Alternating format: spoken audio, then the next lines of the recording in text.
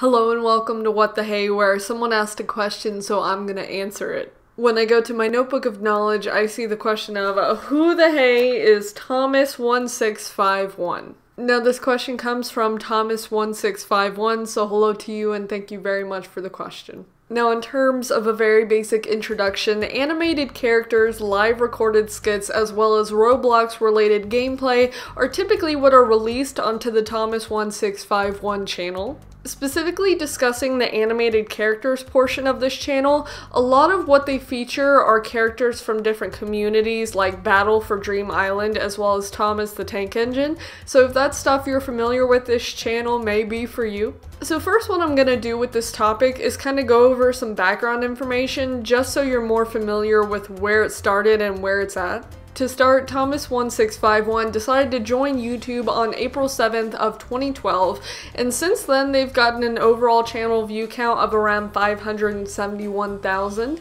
When speaking on the community related to this channel, currently they have around 1.1 thousand subscribers, and for those people they've released around 130 videos. Personally, for me, whenever I see channels that have more subscribers than they do individual videos, I always feel like that's really cool because that means there's quite a few people who enjoy what they do. And if you happen to already be familiar with this channel or you're new to it and you would like to support it in another way besides just subscribing, they also have a Scratch account as well as a Roblox account, so you can feel free to reach out to them there. Now going back to discussing more of the actual channel, if you want to check out what they do but you want to watch specific content, they do have small and very concise and specific playlists. A majority of the playlists that they have on their channel feature their own work, so it's not too confusing to where you don't know whether or not you're watching their own videos. So what they have so far in the playlist category is overall pretty helpful with finding what you want to watch.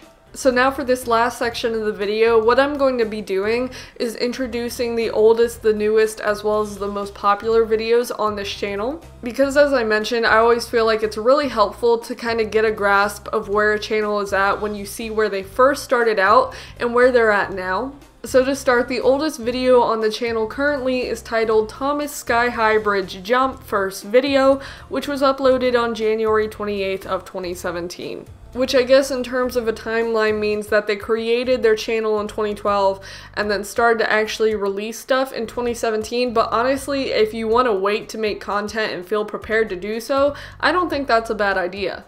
Now, as I typically include, if you're someone who only watches YouTube channels that upload relatively frequently, this one is kind of like in a gray area for right now at least. Because their most recent upload, Haunted Henry Tomie Remake, was uploaded on October 31st of 2022. So for right now at least, they seem to be taking a break, but that's all good. Finally, if you would like to check out the video that currently has the most views, that one is titled Roblox Thomas and the Magic Railroad Most Viewed Video, which has around 110,000 views and was uploaded on January 28th of 2017. Which is kind of crazy because apparently that's the same day that they decided to start uploading content, so that's a pretty good coincidence. In terms of my general opinion, I feel like my favorite aspects of this channel is their impressive animations as well as the funny memes. I'm always a person who enjoys a funny haha meme, so I like that. But they also tend to upload videos that are in relation to communities, as I already mentioned, like Battle for Dream Island. Which I don't really know what that's entirely about. I think it has something to do with object shows, which I'm a little bit more familiar with, but overall from what I've seen from that community, they all come out with really good animations and art in general. So personally, I always find it to be really cool when someone can express themselves artistically through a community that is really focused on art. So although that's not like the main focus of their channel and their content in general, I still think it's really cool. But that is essentially the answer, and if you would like to check out this particular channel, I will have a link and have them tagged in the description, so that's there. Also, if you have any questions or suggestions, feel free to let me know and I'll jot them down and get to them as soon as I can, but that is it. So thank you very much for watching. Bye.